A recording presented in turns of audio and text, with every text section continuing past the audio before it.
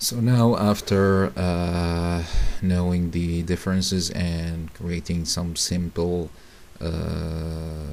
components for the both types, let's import some basic stuff like we need for styling.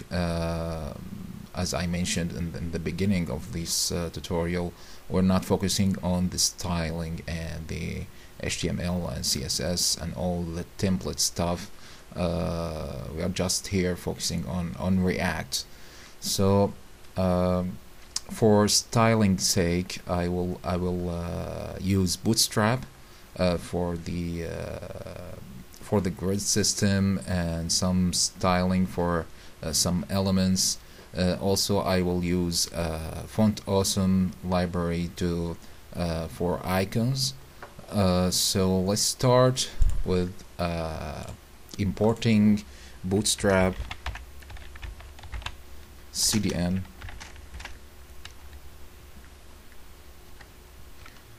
We will use Bootstrap 4 version. So CDN. Okay, let's grab a link.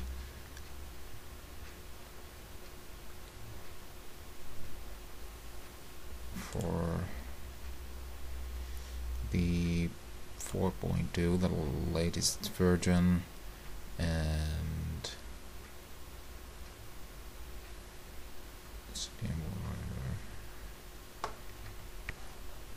I think there's better links, better CDN.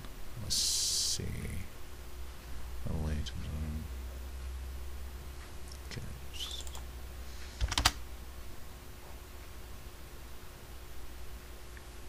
Let's try CDN.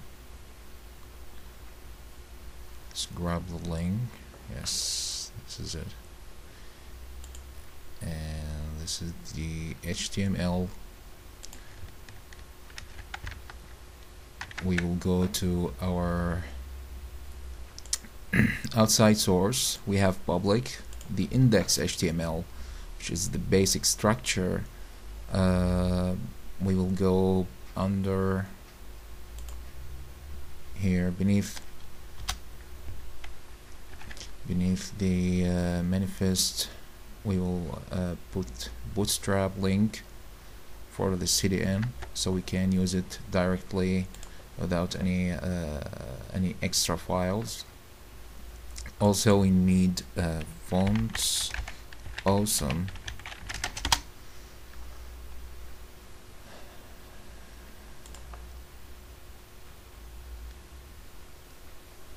Let's grab the link, copy, go to beneath Bootstrap and paste it and save. So if we take a look on the styling, it's been changed for a little bit.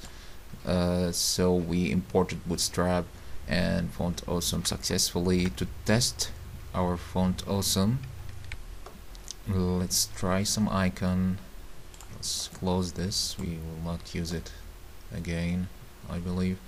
So here we can let's delete this and put a span with the class of FAB and FAIMDB. Save, and there's an icon, but I think we are using the 4th edition. We need the latest one, which is a little different. So let's see if we have the 5th edition. 5.5, I believe, the latest one. From Awesome CDN.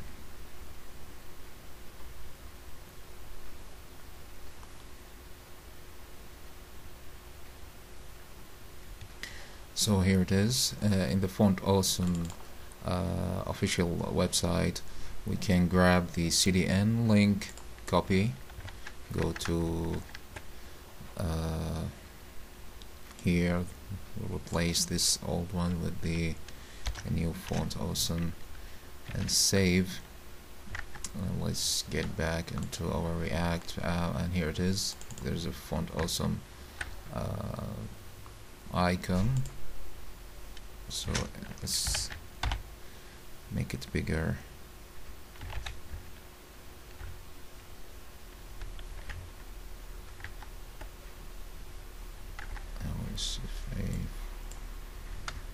Not x5, it's 5x.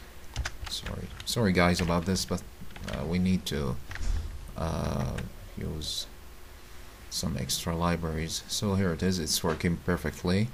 We imported Bootstrap and Font Awesome successfully. So let's create our first app component. First, as you remember, we have a navbar. We have a navbar at the top, and also we have a footer at the bottom. So let's start with the navbar. So first we need to create a component. So let's just delete this simple one. Also close the index. We are not importing text. We need to first let's delete this. And also let's create a new component inside our components folder. We call it navbar.js.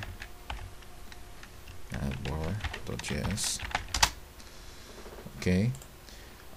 So in the navbar we will create. We can also use a functional-based component or a class-based component. So in our case, let's create a functional based component. So as you remember, first we start with import React from React, and then we create the function here. So to save some times, we can use some extension to auto create the basic structure and the basic syntax of our components and help us to save some time. So in VS Code editor, the code editor here I'm using, we have for the extensions, there's an extension called ES7 React Redux GraphQL React Native Snippets. So this, by using this this extension, we can use some shortcuts, like you see if you to create where it is.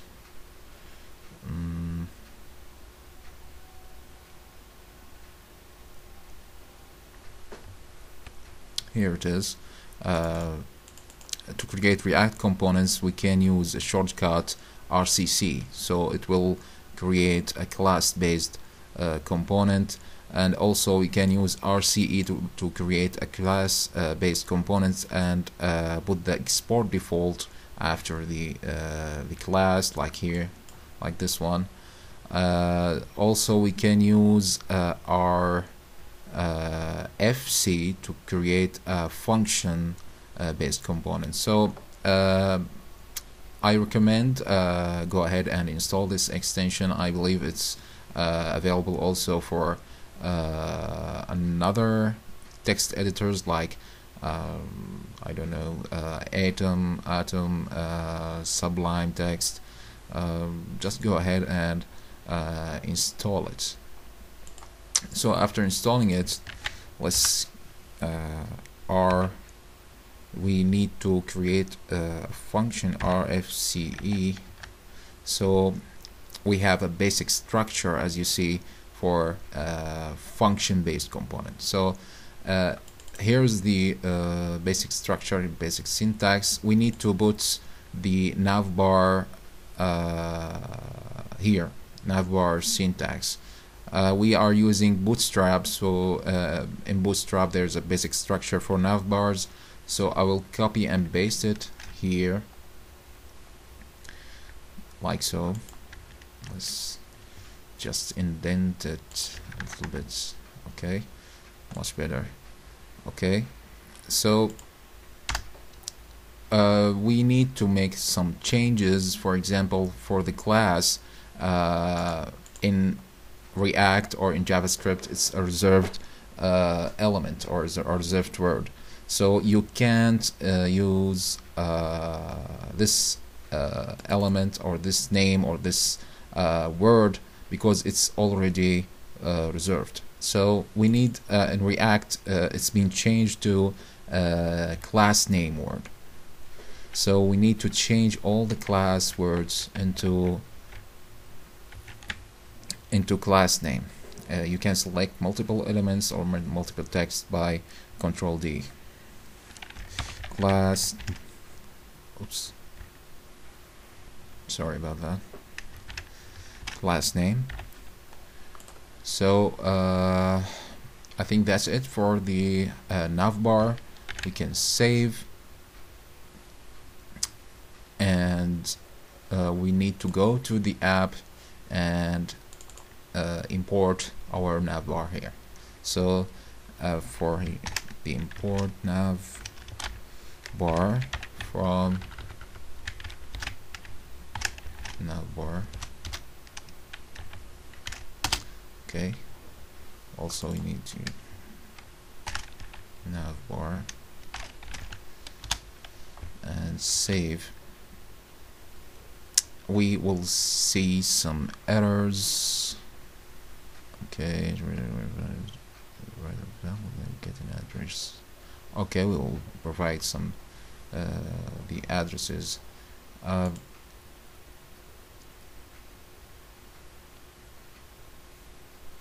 It's complaining about this, about the anchor tag.